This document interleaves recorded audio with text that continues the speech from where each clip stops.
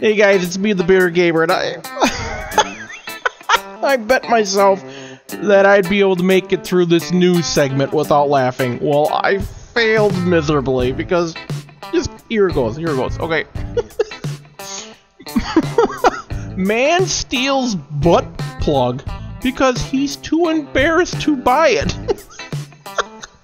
So, there's this guy in Florida. He went into one of those Spencer gift stores. They sell a lot of, well, not oddities, but they sell different type of things, you know, mainly drinking card games and shit like that, and apparently butt plugs too. So this guy goes in there and he's like, I'm just too embarrassed, I'm gonna steal this butt plug.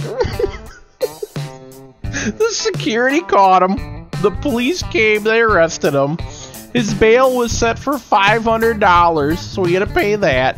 But the worst part about it, the stupidest and worst part about this dumbass, is he had enough money to buy the butt plug, but he was just too damn embarrassed to pay for it, so he thought it was a better idea to steal it. Okay, yeah. Well, there you have it. Kids, people, just buy the damn butt plug. It's who cares what they're thinking. You're just making a purchase, but god damn it, don't get caught stealing a butt plug.